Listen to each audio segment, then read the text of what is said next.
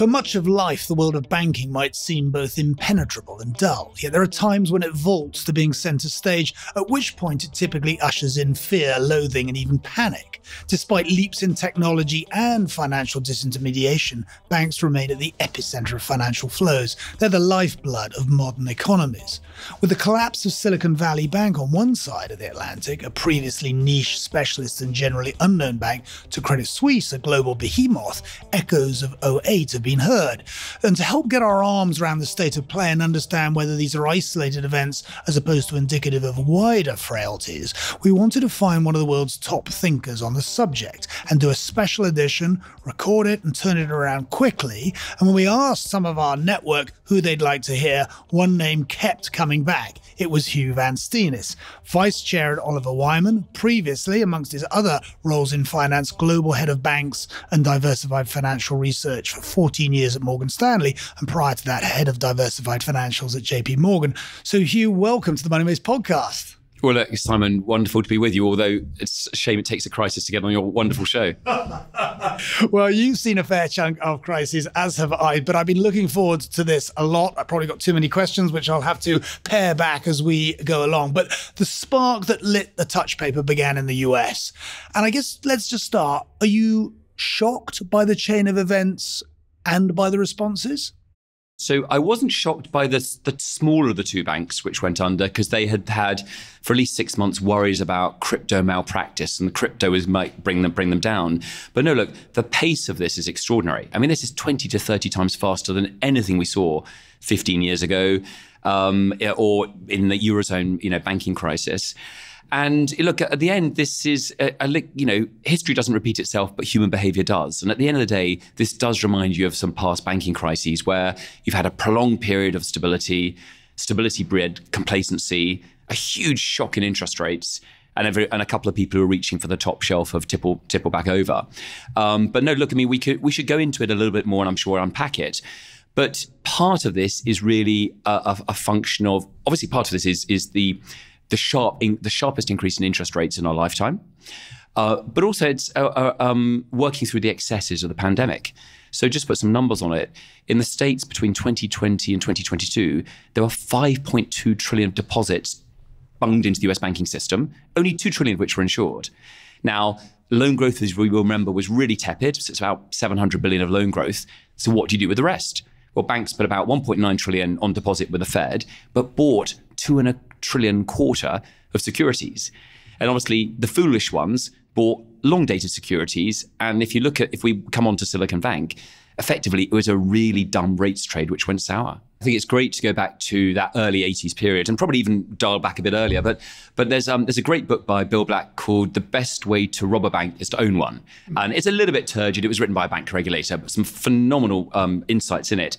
And he said, look, what made that debacle worse were the 3 Ds, deregulation, desupervision, and then the decriminalization of white collar crime. And that's kind of what underwrote that, which was beneath the SNL crisis. Deregulation, desupervision was on show here. In 2018, the Trump reforms, which were supported bipartisan, rolled back what was a systemic bank from 50 billion to 250 billion. Now let's put that in context. In the Eurozone, a systemic bank is cut off at 30 billion euros. So these very, very, SVB was the 16th largest bank and yet wasn't subject to Basel stress tests, nor to liquidity coverage ratios. And so sadly, with not being in the eye of the supervisor, they had some poor practices. It's tricky because I think at one level you say there's not much in common between the banks in the States and Credit Suisse. But if you unpick it, there probably is. So first is, in all the cases of the 4 banks which have failed, and obviously there's another one, wobbling at the moment, they were the banks of the billionaires and the VCs. And what we've now found is these are hyper-connected people. They're all sitting on social media. They're all frenzied by what's going on social media and whip their money out. And so I think that billionaire movement is something which regulators will have to come back and look at. These uninsured deposits moved very fast.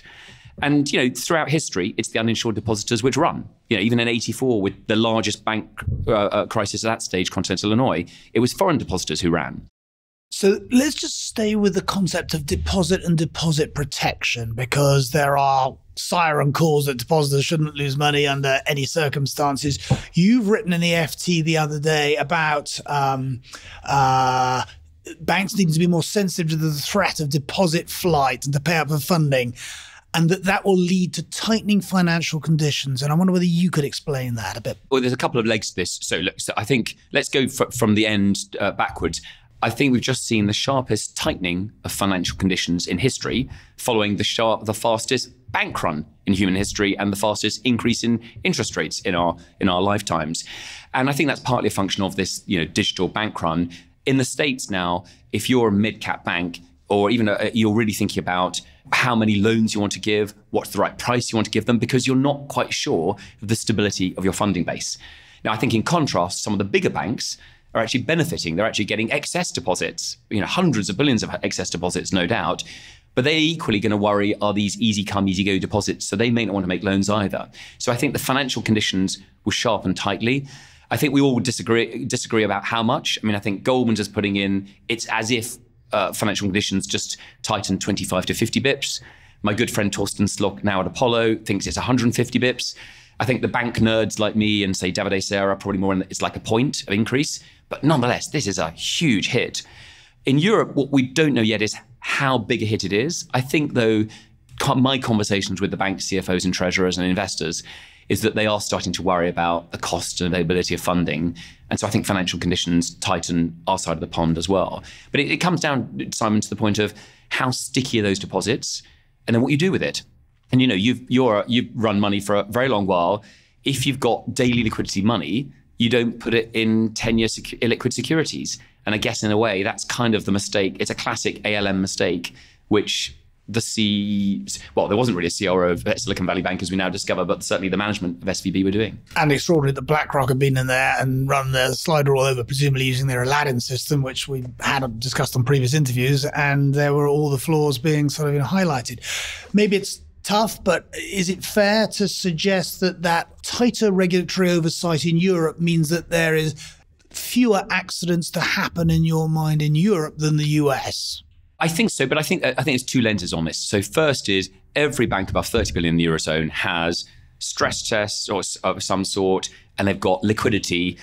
The liquidity rules are could you hold your breath for 30 days with no funding? So it doesn't mean that they couldn't, if the waterline went very high, they wouldn't have some issues, but they've got a much bigger gap.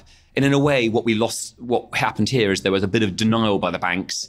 Let's think, if we did history again, if SVB had raised capital November last year, very different story. So it gives the banks more time to react.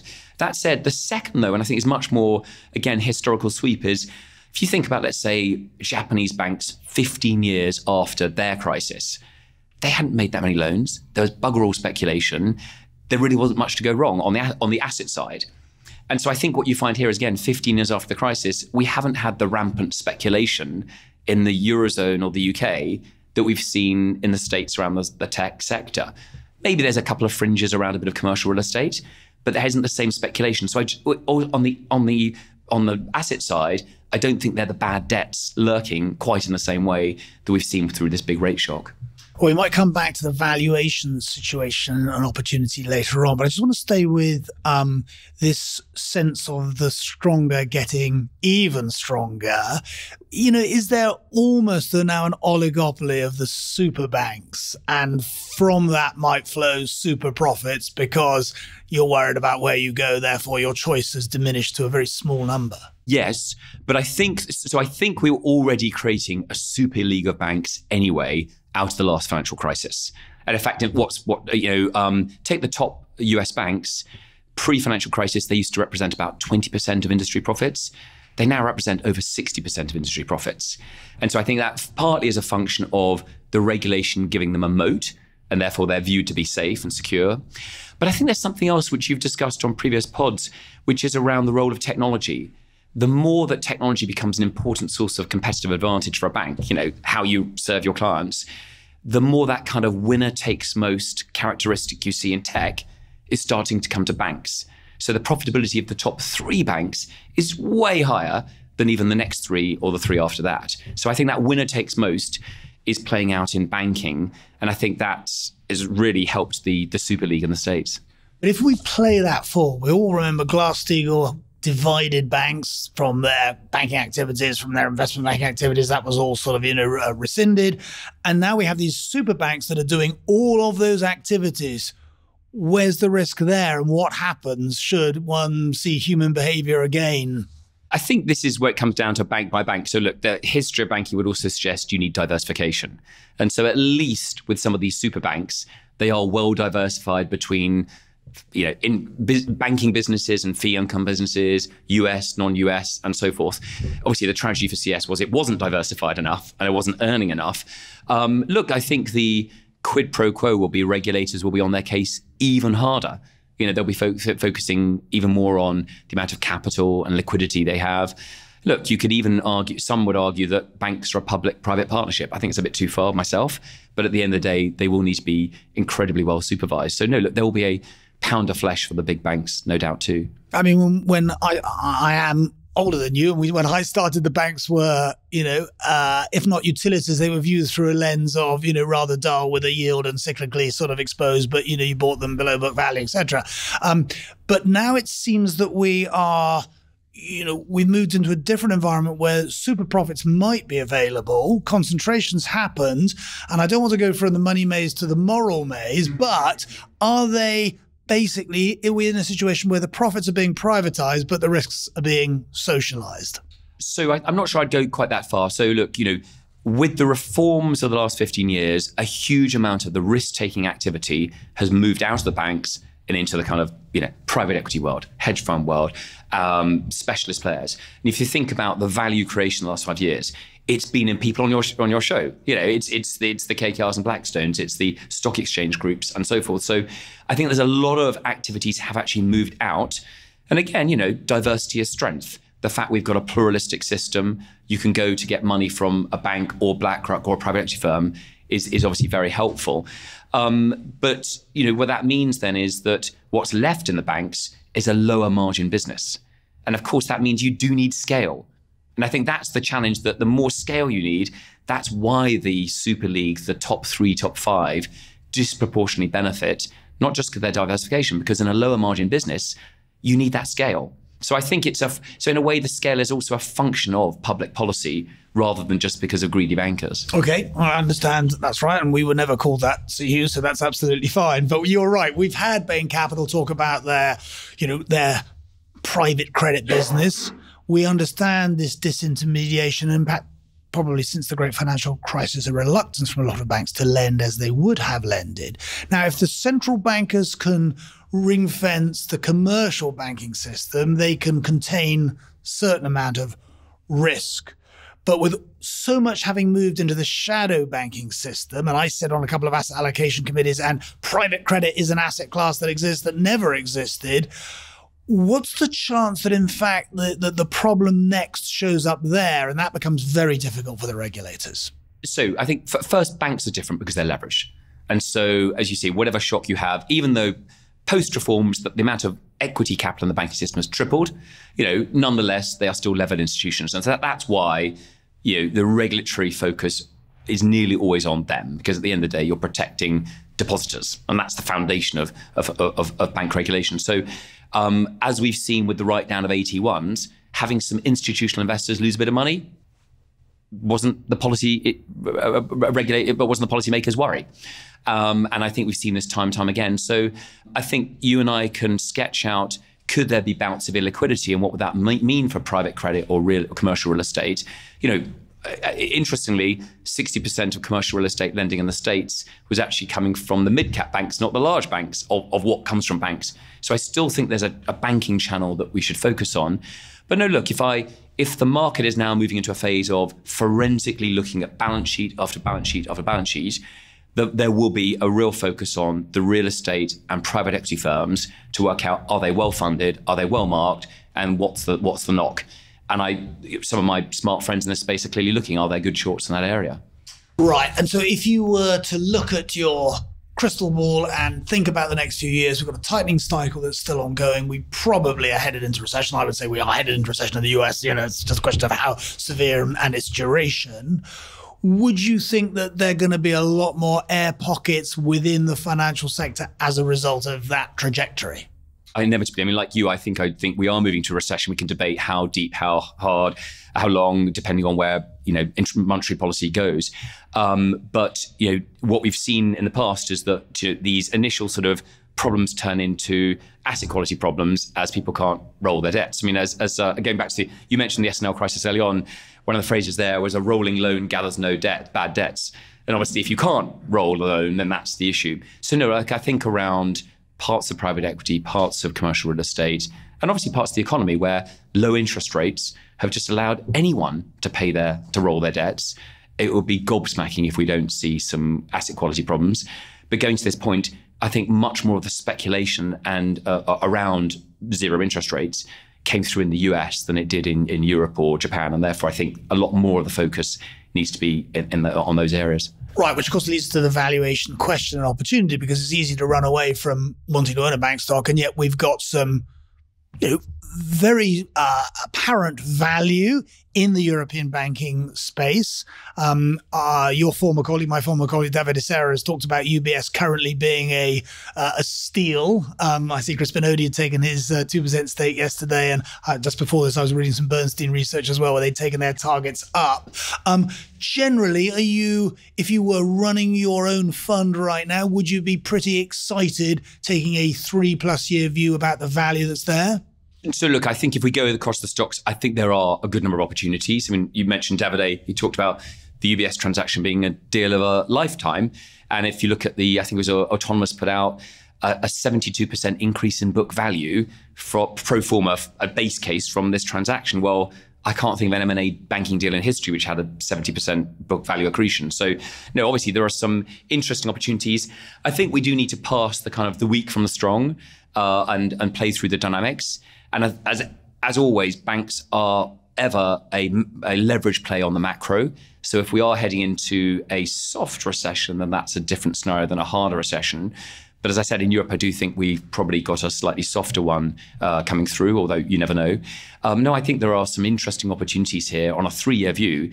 Some of the bank equities are cheap, but also have we really discredited AT1s? I mean, was this a one-off event? It's very interesting. 5 sets of regulators have come out since the weekend saying they are going to respect the hierarchy of, CoCos are senior to equity. If that's the case, then the AT1 asset class could also be interesting. So look, I think for a smart investor, there's a lot of interesting opportunities to work through. Let's switch tack and talk about crypto. I actually don't like talking about crypto much because I'm not in the camp that thinks that I want to have it in asset allocation. But you've made the point that when Signature was rescued, the FDIC left the digital businesses to run off. Now, let's talk about that and what's going on and what's the motivation. No, I think it's a really good question. And so, look, I recognise I spent 18 months serving Mark Carney, and so I might be stuck in the groupthink of central bankers all thinking that crypto is awful. And so I realise I've got a prior bias here.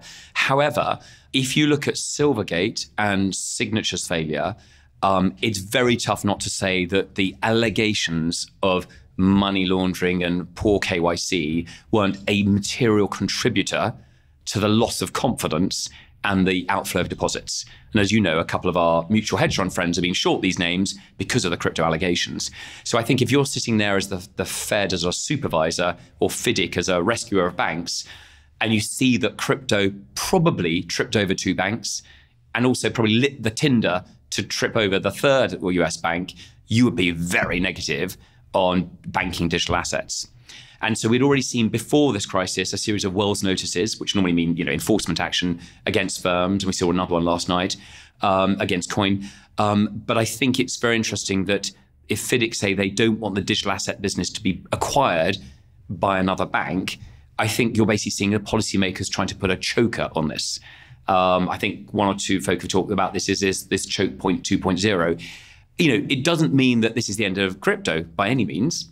But it means that the regulated banking system is going to be under a forensic gaze of regulators.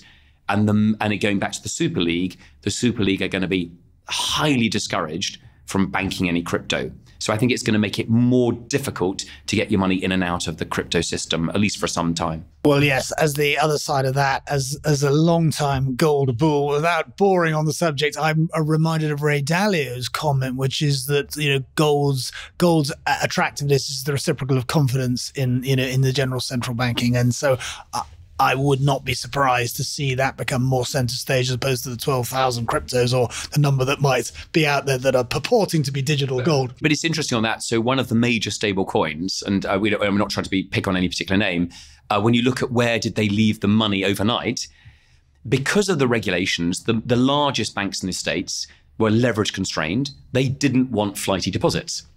So actually, they turned away the stablecoin deposits. Partly, you may argue it's anti-competitive too, but it's mostly because they just didn't need those deposits. They went to the tier 2 banks. So if you look at where the stablecoin cash balances were, bizarrely enough, it was Silvergate, Signature, SVB, FR. It's so I think there's also going to be a reappraisal also of stablecoins, which is one of the routes to get money in and out of the crypto house. Now, we've seen in the UK, but elsewhere as well, the sort of development of the neobanks, the sort of, we know them. The Monzas and the Starlings and the rest of them, where do they sit in the reordering of the sort of the banking playing field?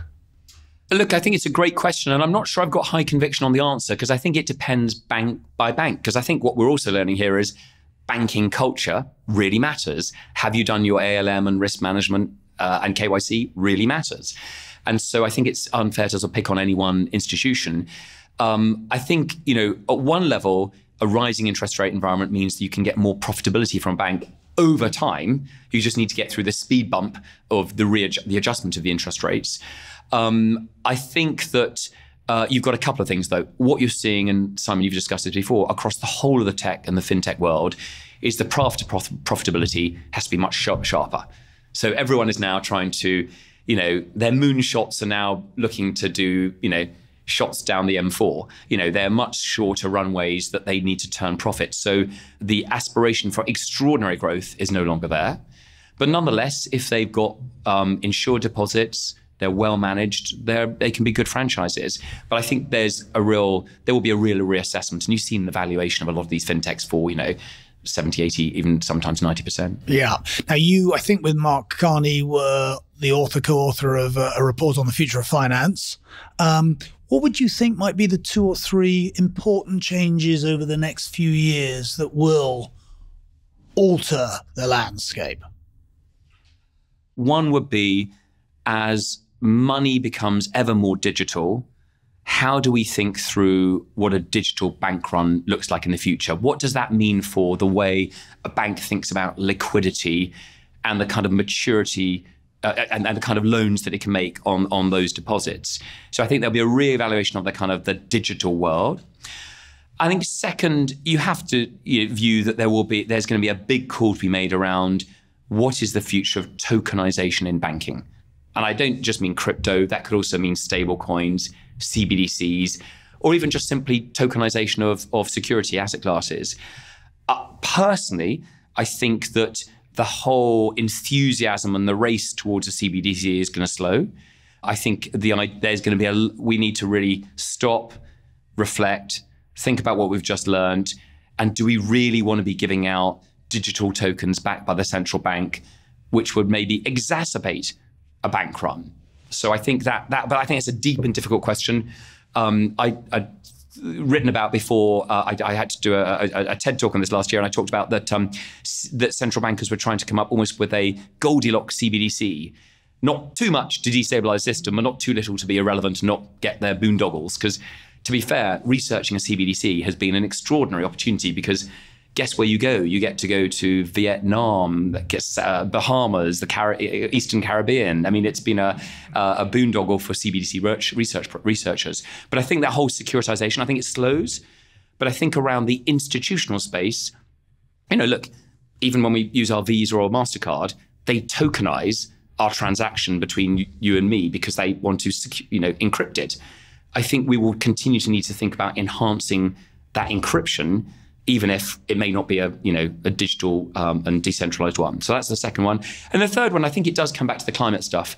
I think that the work that Mark kicked off, and I obviously was in the room with him around getting finance to think about climate not only as a financial risk, but also as an opportunity is going to continue to be a major theme.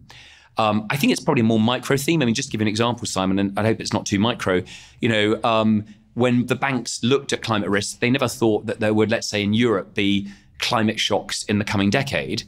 Well, last summer, given the droughts, I can think of at least 4 banks I know who are worried about farms going bust this year in Germany or Holland because of the droughts as a result of climate change. So I think there's an appreciation, but much more importantly, and I'm sorry it's a long answer, is finance is now thinking about the opportunities of marshalling money.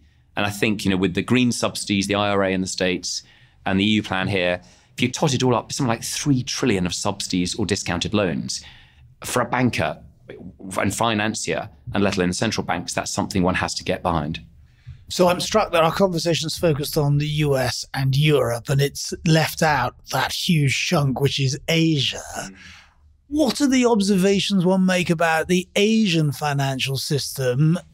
Big domestic institutions, population growth, etc. Are they learning? Are they learning anything from this and trying to do it differently, or should we be thinking about the opportunities set there as investors? Going back into 2008, I always found it fascinating that for the West, a bank run was a surprise. So for the Bank of England, it was the first since 1865. However, there's been, if you take the IMF database since 1972, I think there's been 170-ish systemic banking crises around the world. We don't learn from the emerging markets, but in our lifetime, of course, we have had in Korea and Indonesia and beyond major banking panics. As a result, their kind of FX mismatch is way lower. The liquidity management is better. And so I don't think they're seeing the same stresses that we are at the moment, although I still think this kind of nature of a digital bank run is something we worry about. So I think the nature of the excesses and mismatches is always one should focus. Obviously, China is in a different camp. There are some state-run banks there which obviously have got a series of bad debts which they're chomping through. But if I think about the private sector banks, whether it be the Singaporeans or the Australians, they look in somewhat better shape for the moment. But look, like everything in life, one needs to think about the individual bank, not just the system. Yeah. You are vice chair at Oliver Wyman. Tell me a little bit about how you, as a firm, and you, because you're called upon to do lots of things, operate with clients. It's a fantastic firm. Its heritage is very much sort of technical and risk for financial services. That's the background. And you may remember at Morgan Stanley, Oliver Wyman and Morgan Stanley used to write a joint report, which Davide and I were on the one side of. And so I think they've got an extraordinary knowledge and technical know-how around financial services. But over the last 20 years, they've obviously grown into many other sectors. And so I think it's, they get very heavily called upon by large institutions to help them think through difficult, complex problems to solve and try to have the technical know-how to do it. So I think it's a very exciting place. Part of my role is to, work with clients, but also I'm doing quite a lot of research as well, bringing on my kind of, investment analyst heritage as well. Right. Going back to that climate question, we had Nicolai Tangen as a guest, the year before. Absolutely fantastic guest. And my gosh, what, as you know him well, just inspiring, individual. And you're working with Norges Bank on the climate advisory board. Tell us a little bit about what you and he are hoping to achieve. So I think Nicolai and then the Norges Bank itself wants to be a sort of world leader in thinking about investing in the energy transition around the world. And I think there's sort of 3 blocks to that. The first is obviously understanding investment risks. Where there is energy transition or climate change, what does that mean for a portfolio? Particularly for a fund which is, the largest investor in the world. They own 3% of most European companies and about 1.4 every US company. They're thinking about very long dated risks. So they really want to understand what does 21st century risks mean to companies they are a custodian of. I think second is to seek out the opportunities. Who can be the biggest investor in climate tech? Who could be the biggest investor in the solutions and opportunities around this? And the third, to be honest, I think this is where Nicolai and Karina are very inspirational, is can there be a standard setter? And this is the really tricky one. As a sovereign wealth fund, most SWF sovereign wealth funds, as you know, want to keep a little bit below the radar because of their political influence, but because of they are an arm's length body. They also want to be involved in standard setting bodies to really enhance the disclosure so that people, the investment community, can make better informed risks. So I think it's a very inspiring mandate. And he's very kindly invited myself and 3 others to try and join a climate advisory board to think through not just the plan they've got, but how each and every year can they get that little bit shrewder and savvier around the investment risks and opportunities, or how can they actually improve the standards in the market? So I think it's all credit to Nicolai and team. Well, staying with interesting folks, Sandra Robertson, who is the CIO at Oxford University Endowment Management, you know well. So we did have a sneaky little moment to say what would be the question that she'd want to ask you to make sure that you weren't entirely comfortable today. And she said, so if you had 100 billion to invest in the climate transition, how would you allocate it and what percentage return would you require? I think this is actually both a really important, but actually quite a difficult question. So can I sort of bucket that, where are the opportunities? So look, first, climate tech, climate solutions are incredibly exciting opportunity areas. And they're very broad. I mean, this is from AI to optimize how a grid is run, through to data standards, the MSCIs and the other data carriers of the world, through to, quite frankly, carbon capture. This is an area full of opportunity, remains still relatively capital light, so you can get teens-like returns. And I think there's a lot of money trying to chase this, but I think that's the area which the climate solutions really has to be the standout and category one to put your money. I think second is what I think of as like the industry leaders. How is McDonald's changing the agriculture value chain? How is Microsoft changing the tech value chain? These leaders can have disproportionate influence on the kind of emissions of not only themselves, but the entire industry. Again, getting behind these leaders and helping empower them to do that is very exciting, probably more in a public market equity portfolio. The tricky bit, here's a tricky bit. Ideally, we don't want to put a ton of money behind renewables. But capital intensive renewables have got a shockingly bad return on investment at the moment. If you want to go and invest around, an offshore wind farm at the moment in Europe, you're probably going to get 3 to 4% returns on capital. That's not what an endowment, a family office, pension fund typically wants to have. It's probably more for an insurer. It's more the legal and general type returns. And that's the tragedy, because that's where the money is needed, because the challenge to national security from the Ukrainian war and beyond is we now need more energy independence. So there are plenty of subsidies going into renewables. And I think we therefore need to think about, pre-subsidy, that 3 to 4% just isn't enough. But can it be supercharged, or can you get behind the benefit of those subsidies would be a question I want to do the investment work on. But I think it's tough to put a lot of your 100 billion into that only to get 3%, given inflation is still rampant. It's still ahead of that. And then last, I apologize, and I'm sorry it's a long answer, but it is complex area because it's a whole economy transition, is the improvers. If you go back to the kind of the modeling of how emissions fall, half of the emissions falling is companies going from grey to green. It's getting Solvay to reduce its emissions and become a cleaner company. It's getting Volkswagen to go from dirty to green. So I think the improvers have got a little bit of a bad rep because at the moment, that's where the emissions are. And I think what a lot of the NGO community have got wrong is it's not just about reducing financed emissions. It's about financing emissions reduction. We need to help those improvers get better. And I think that grey to green opportunity is a huge one. And I think that's one of the more exciting ones, both for private market opportunities as well as for public. So as ever, an investment question like this, if Sandra doesn't know the answer, it must be bloody complicated.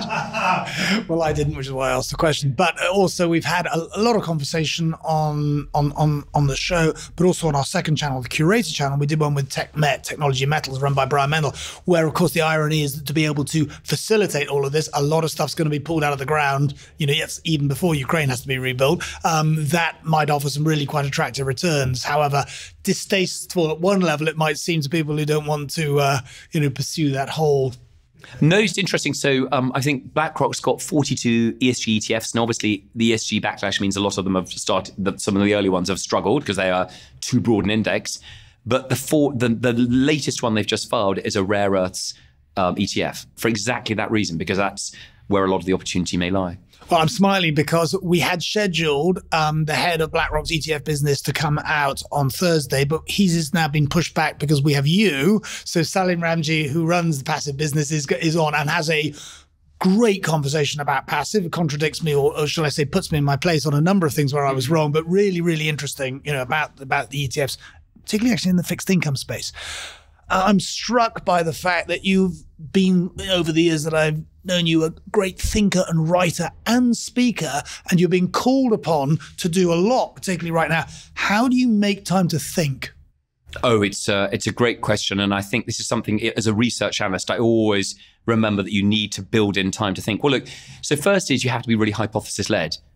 Is one thing. Second, I do try and make sure I've got time to mug up on the past. So I'm afraid even with the fall of the banks for the last 2 weekends, I'm afraid I downloaded again, The Best Way to Rob a Bank was to own one. I also downloaded another book. I think history is so important because of the rhyme. One thing I'm afraid I do is I block out, I have a phony meeting in my diary for an hour and a half a day. Now, probably I shouldn't have said that now because the rest of my colleagues now know. But I put in a phony meeting to try and make sure I've got a block of 90 minutes to 2 hours where I can actually think or read or research. But look, it's tricky because it is relentless. And sometimes, like our good hedge fund friends and investing friends, sometimes some of that thinking time is going for a walk on the weekend as well. Yeah. Just of those strands, you said I'm hypothesis-led. Can you just explain or illustrate what that means? The easiest example would be if this really has become a bank run of the billionaires, who else looks like has got billionaire clients? Now that's probably that's a very obvious one, but it's looking for those fact patterns and repetitions to see who may look similar or who may look dissimilar. So as a research analyst, I would always encourage my team to actually write the first page of the research before they've done any homework, and then they go off and then try and work out, well, was I right? Was I wrong? And actually test that argument. But I think you've got to be led by a thesis. More generally, what's on the Huw Van Steenis list of yet to be accomplished? Look, I remain passionate about markets and the investing world. And so for me, the key thing is to keep joining up the dots between my small amount of know-how and where the opportunities are. And, I've been blessed to have opportunities to serve through, with Mark Carney, but obviously more recently with the Norwegian Sovereign Wealth Fund, Oxford, and a lot of Wyman. I'm just keen to keep joining up the dots between markets and ideas and capital. And if we could set up a dinner for you to sit with two of the great finance people or investors, folks from the present or the past, who would they be?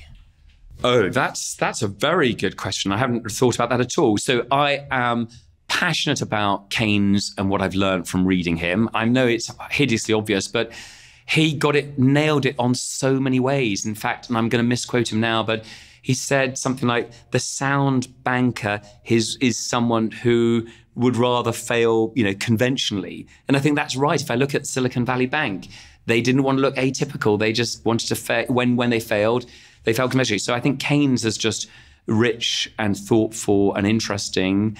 Through Morgan Stanley, I was blessed to meet some of the most extraordinary minds. And so I met Stan Druckenmiller and so forth. I used to very kindly go and have lunch with George Soros at his townhouse in London.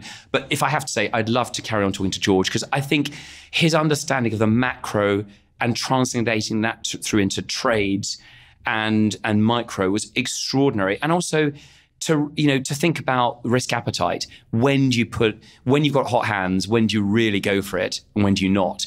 And so I think George remains for me, one of the gods of understanding, effectively as a banks analyst, I'm looking at macro through a micro lens. And I think George in some ways personifies what makes a good banks investor. Right. And what would you tell a 20-year-old Huw? I definitely would encourage them to read financial history. In fact, my good friend Neil Ferguson has a line that he wishes that more central bankers had read history rather than doing a PhD in economics. And I'm sure that's right. And so having a really good list of financial history, from, I don't know, what happened in the Weimar Republic, Adam Ferguson's brilliant book, When Money Dies, through to, what happened more recently. So one is financial history. Second, of course, get the technical skills. But I'm sure that many of them have, to be able to program and code. And a third is just, be voracious in listening to the signals, whether it could be just subscribing to The Economist. These days you can get a retail access to Bloomberg quite cheaply. That's phenomenal too. And obviously, of course, listen to your podcast. I mean, I think, God, I didn't even prompt you. That's fantastic. Thank you. Well, Huw, this has been terrific. And I really we all appreciate you coming in a very busy schedule to talk to us and to lay some stuff out on the table that is not obvious to many people, however much they might be professional investors. So thank you very much. We always take away a couple of things, or I try to summarize. My goodness, I wrote down a lot today. But I like your last comment, perhaps because all those years ago I studied economic history, but, read financial history, and Neil Ferguson was one of our top guests, as you might remember, and we hopefully can have him back later in the year.